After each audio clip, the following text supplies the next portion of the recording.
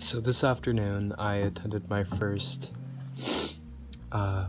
Socialist Party meeting, and like how this season's been so far, I've gotten really reflective, and I've been really thinking about the people I've met up here. Out of breath because I've been trying to make this video like several times. This is why I'm at a weird angle, but I'm very grateful. I appreciate the human beings that I've been surrounding myself with, because these are people that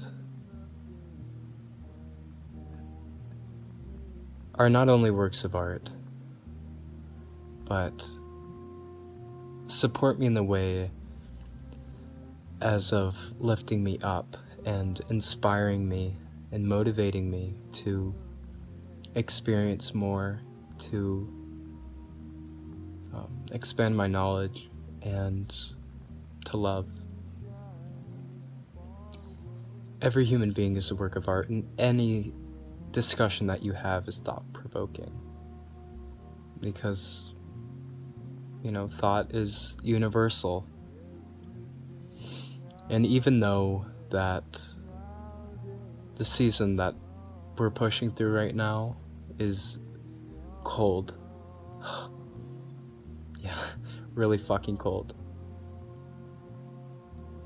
there's still so much to gain from it, even when it does feel so desolate and depressing.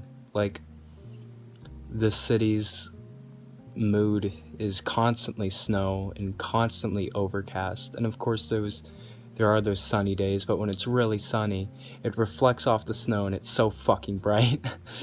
But yeah, I've been going through a lot of existentialism, and it just really fits the mood, the atmosphere, and it's weird.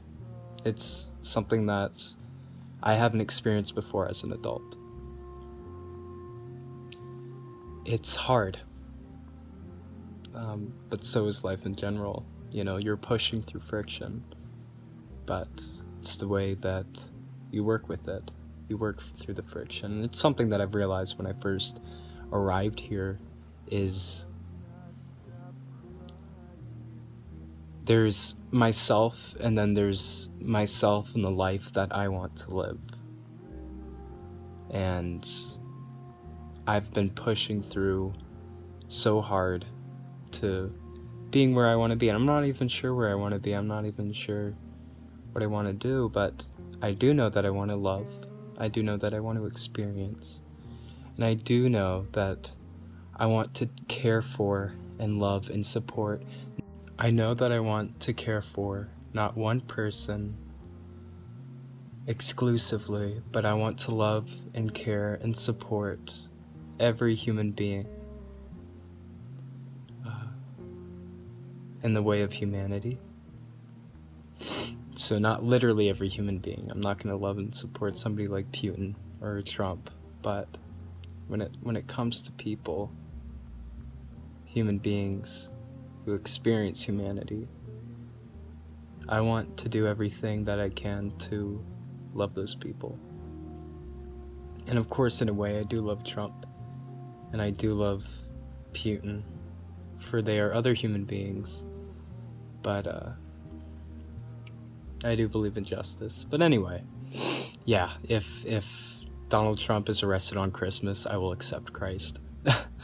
But yeah, I've just been going through a lot, even though the majority of the time now, since winter has come, I've been feeling super depressed. I've been waking up every morning, and I've been doing what I have to do. And even in the hecticness of the weekday, or of every day almost,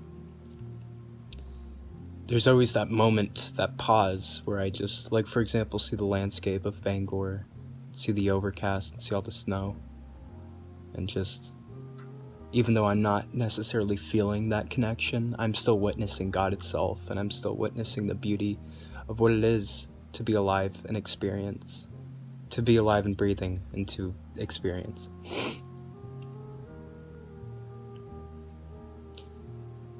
I'm witnessing the human condition, I'm experiencing the human condition. I'm very grateful for that. And even though it is hard, and even though that I am working through the friction, that's just the beauty of life. And I don't want my life to be filled with distractions. I don't want to, you know, just escape reality. I want to face it. And I've never really been so determined. I am a welder now, and even though I was offered a job, I took it down. And things would have been a lot easier if I did take this job. But if I did, I would have been making machines that kill people. And I'm fucking serious when I say that. And of course it's like, well, you know, it depends on perspective, but I just want nothing to do with feeding that. And even though that might seem like a very stupid decision of mine, I'm proud of myself, and I'm proud to be here. I've been doing a lot of good stuff, and I'm not used to saying this, but I'm pretty fucking proud of myself. I was in a very difficult situation. I was in a weird transition phase of being a kid and being an adult, and I just was lost. I was lost psychologically. It wasn't good for me, and I'm really making it. I'm really getting where I want to be, and I am where I want to be right now, but there's more out there.